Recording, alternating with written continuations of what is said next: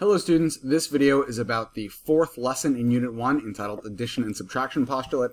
These postulates are really just one postulate masquerading as two. The idea is that the parts of an entire diagram add up to the measure of the entire diagram, whether it's a segment, an angle, or what have you. And secondarily, if we take out one piece of an entire diagram, the piece that's left over is equal to the difference between those two pieces. If that made sense to you, great. If not, I'm going to walk you through some of the notes and try and make sure that you understand. First, let's take a look at the learning target. Today we're going to be identifying the relationship between angles and segments and using that relationship to combine them. And notice it says combine, either add or subtract is what we're talking about here.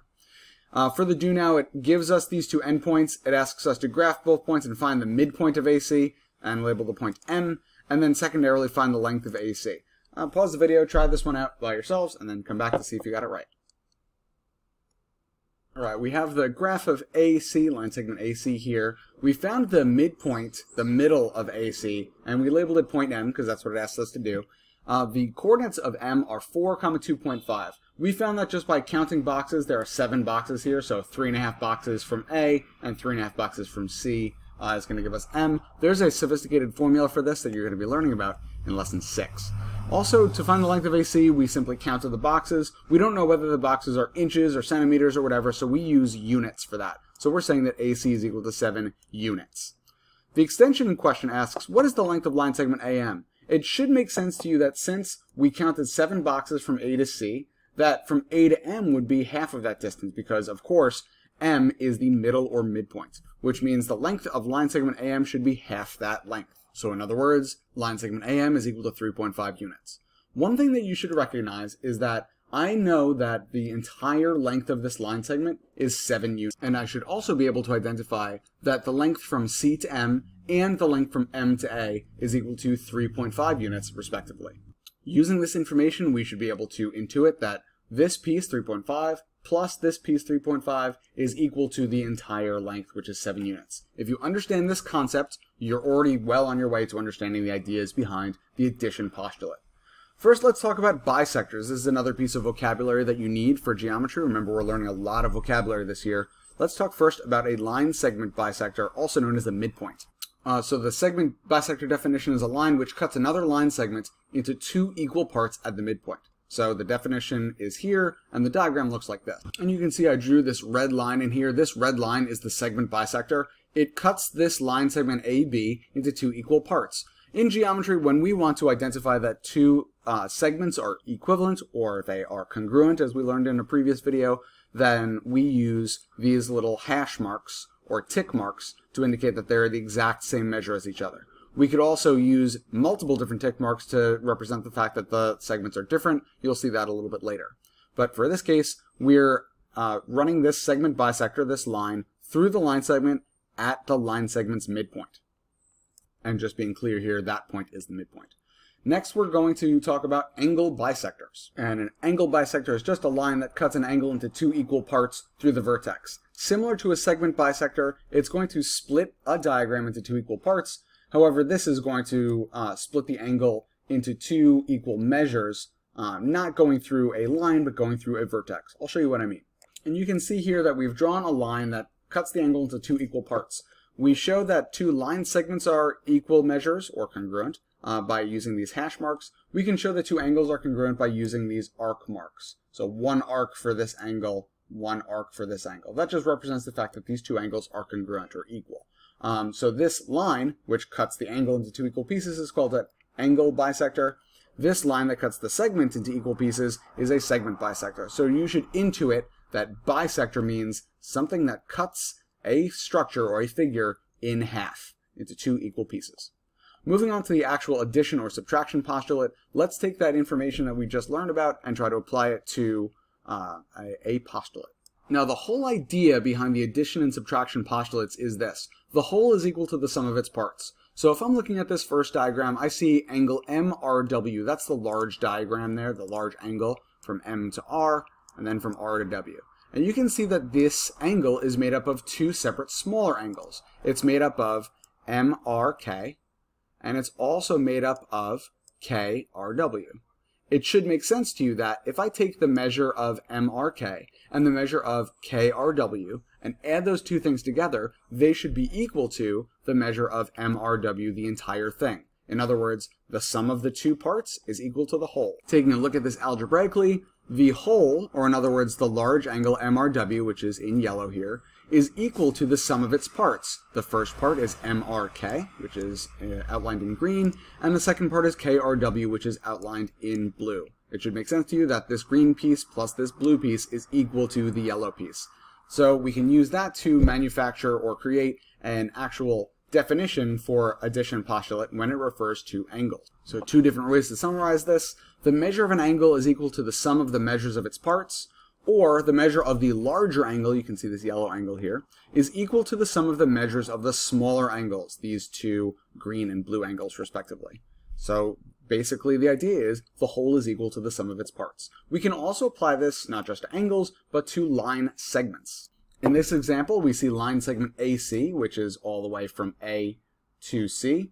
And you can see that line segment AC is comprised of, it's made up of two different smaller line segments. Line segment AB from here to here, and also line segment BC, which is from here to here.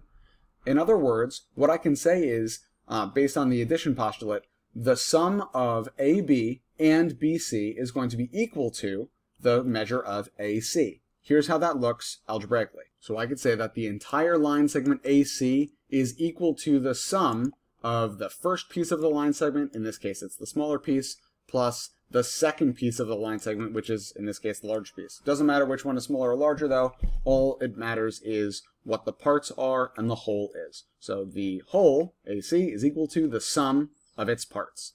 Here's how it looks when you write it out as a postulate. So for segment addition postulate, we can say that the measure of a segment is equal to the sum of the measures of its parts. We could also say that the measure of the larger segment is equal to the sum of the measures of the smaller segments which make it up. There's one caveat though. In order for this to work, A, B, and C, or all three of the points that are considered in the situation, have to be collinear. As long as this condition is satisfied that the points are collinear, then we're able to use the segment addition postulate very easily. Let's take a look at a couple of model examples. In this example, we can see that we're given the measure of ABC, which is 94. It looks to me like we're given the measure of this entire angle.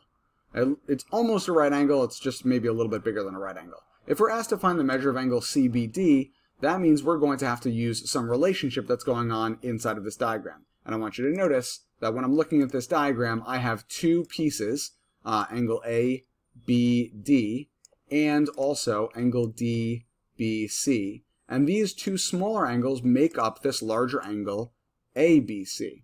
So the relationship here is that ABC is made up of the sum of its parts. So let's write that out in an equation. So the basic form of the angle addition postulate is that two angles, or could be more angles, add together to a larger angle. And in this case, I have a larger angle, which is ABC, which I'm going to substitute in here, and then ABD and DBC are going to go here and here respectively. Here you can see I've substituted in the values, I've substituted in the notation. Now I'm going to do the values.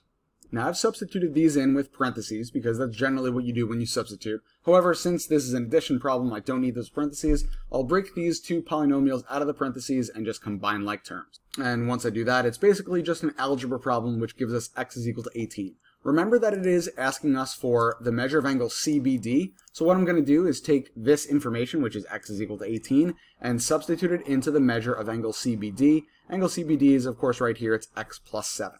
Substituting and simplifying, I should say, I get the measure of angle CBD is 25, or in other words, CBD measures 25 degrees. Not too bad. In the second model example, it gives us that J as a point is between H and K. In other words, H and K are the end points of this segment, and J is the point that's in the middle. It asks us to use segment addition postulate to solve for x, then find the length of each segment, given these pieces of information. So we're asked to find the length of each segment, and we're given a couple of measures here. In order to envision this problem, the first thing I'm going to do is draw a diagram, keeping in mind that the diagram should have H and K on the outside and J in the middle, or maybe not in the middle, maybe just somewhere in between. So here's my diagram. It says that H and K are the endpoints, as I said previously, and J is a point that's somewhere between them. Now I'm going to label this diagram with the information that I know. So if you look at this intuitively, you should be able to see that H to J plus J to K should be equal to all the way from H to K. I'm going to use segment addition postulate to model that. All I'm doing is turning that intuition that you had into an algebra sentence, in other words, an equation. So the first part is what I already know, that the two smaller parts added together should be equal to the larger piece, or in other words, part plus part is equal to whole. Now what I'm going to do is substitute the information that I know into this equation so that I can actually solve it. And here you can see I color-coded it a little bit, so you can see 2x plus 4 is from here, the 3x plus 3 is from here, and then the 22 is that total, that HK, which they wrote as KH, but as you remember, a line segment can be written either way. It doesn't change the value. Now I'm going to do some good old-fashioned algebra, combining like terms and solving. You can see I finished my algebra here. I found that x was equal to 3. Now that I know this piece of information, I'm going to use it to actually answer the question to find the length of each segment. I'm asked to find the lengths of all three of these segments. Turns out I already have one of the measures, KH is equal to 22. I'm just going to substitute my x value, which is 3, into both of these expressions to find the values of those line segments. So here I substituted x is equal to 3 to get HJ is 10, and then here I substituted x equals 3 again to get JK is equal to 12. As a quick check, 10 plus 12 is 22, and I know that KH is 22, so I must have done something right. Alright, this was a video about addition and subtraction postulate. Keep in mind that the idea behind this is simply taking the two smaller parts, or however many smaller parts there are, combining them together, and then coming up with a whole. Hopefully this made sense to you. Good luck studying.